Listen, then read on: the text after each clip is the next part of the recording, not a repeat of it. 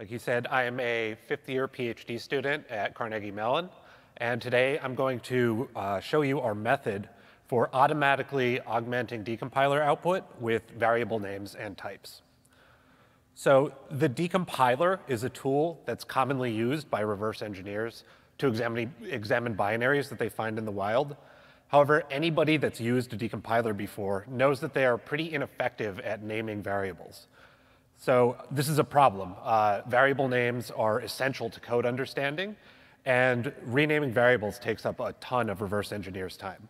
So this example is a simplified version of the output of a decompiler, and you can see the names selected for the arguments and variables are AN and VN instead of something more meaningful. In addition to variable names, it turns out the types are also useful. So in this example that might be output by a decompiler, without knowing about a user-defined data type, the decompiler doesn't understand that the operations on A1 and A2 here are actually structural dereferences, so it outputs a pointer dereference and an array indexing operation instead. So if we instead tell the decompiler about this type that was defined by the programmer, it becomes much clearer that this function is actually computing the distance between 2 points in 2D space. So going back to the variable naming example, we get a little bit of insight into why this problem is particularly difficult. Automatically renaming variables would save a ton of time, but like many of the most interesting problems, it's provably generally impossible to do deterministically. With only a few exceptions, programmers are free to choose whatever variable names they want. So this quote-unquote correct choice of variable names compiles to the exact same binary as this choice of variable names. It's pretty intuitive, though, that, and it has been experimentally verified, that actual developers in the real world do not choose variable names at random. In fact, developers often write the same code to perform the same tasks. There's only so many ways that you can compute the distance between 2 points. And if you look at enough examples, you should be able to learn the pattern. So if only there was a large, easily scrapable repository of code that we could use to train an algorithm. So in 2019, we created a system for renaming variables in decompiled code. It first mined GitHub for thousands of C repositories written by human developers. We trained a model that could automatically predict up to 73% of the names chosen by the original developers. And we were encouraged by these results, so we decided to take on the problem of retyping variables, too. And if you think about it, predicting types should actually be easier than predicting names. Unlike names, types naturally have a set of constraints. So for example, the C standard defines a character type as a single byte. That means in most architectures, you cannot replace a character type with, say, an int type or a float type. This greatly reduces the search space. So instead of just conditioning on the context of a variable, you can also ask the decompiler how large the variable is in bytes and use it as a constraint on your prediction. So we actually tried this experiment. We scraped GitHub for C code, and we maintained a database of types and their sizes. And then we trained a model to predict a type based on both its context and constrained the predictions by the type size. So if you'll remember, we were able to recover 73% of variable names, and this task is supposed to be easier. To our surprise, the system performed very poorly. We only recovered something like 20% of variable types. This is the problem. The problem is padding bytes. On the left, you could see some function originally written by a developer. And on the right, you can see the output of the decompiler. As you can see, the x variable here has been decompiled as an array of 4 characters when it was originally written as an array of 3. So here's what happened during compilation. This is a representation of the stack. It's got 1-byte divisions. When the compiler allocates memory for this function, it adds 3 bytes for x, then a byte of padding, and then 4 bytes for y. This is not done in 3 operations. This is done in 1 operation. And when the decompiler sees this function, it just sees that there's 2 variables, x and y. And this is how it conservatively assumes that they are aligned.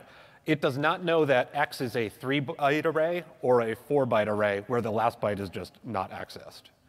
And in this case, not only do we not get the answer correct, we provably cannot get the answer correct, just because we look through 3-byte types. So instead of hard constraints, what we need is soft constraints that we can learn by a model.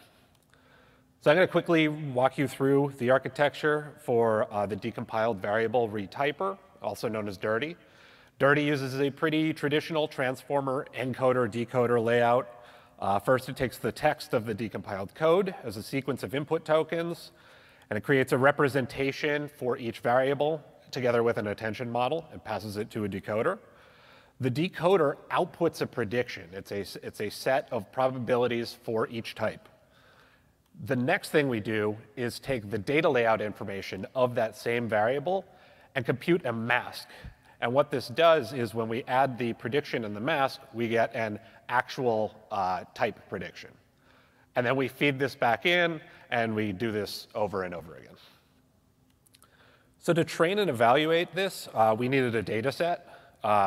We collect and released the data set for idiomatic retyping, which we also call DIRT.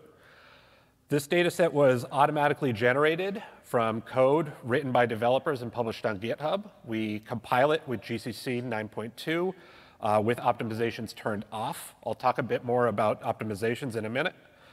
Each function was also decompiled with hexarrays with and without debugging information. This allows us to align variables in the code.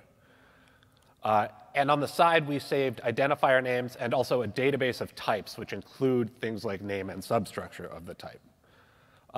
For training, we split these by binary. This prevents functions from one binary ending up in the same data set, ending up in both the training and the testing data set.